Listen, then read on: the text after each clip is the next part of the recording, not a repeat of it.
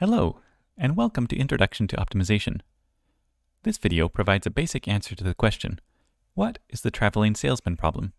The traveling salesman problem is a classic problem in mathematics, operations research, and optimization.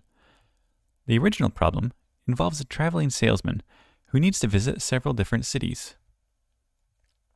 The question is which order to visit the cities to make the shortest possible trip, in which the salesman visits each of the cities once, and then returns to the original position.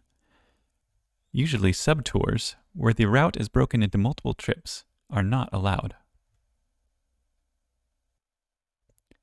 What makes this seemingly simple optimization problem interesting is that it applies to a lot of other interesting problems with real-world impacts.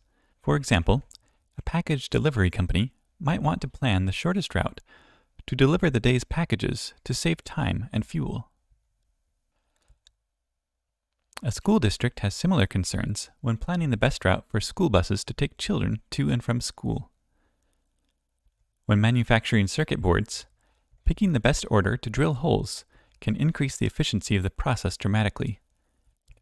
In drone flight planning, choosing the optimal path through the desired waypoints can reduce time or extend the area that can be covered in a single flight.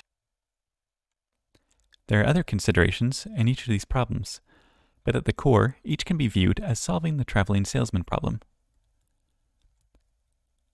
Unfortunately, the traveling salesman is not always an easy problem to solve.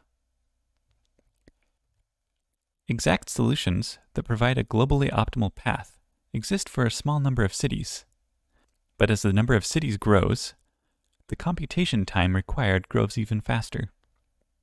Integer programming using branch and bound is an example of this type of approach.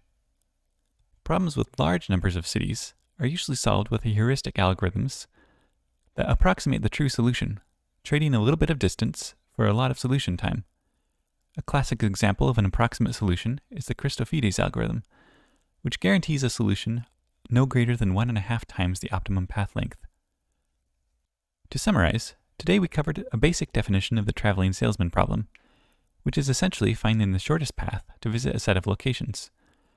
Solutions to the problem are either exact, which scale poorly, or approximations, which are fast but can return longer paths.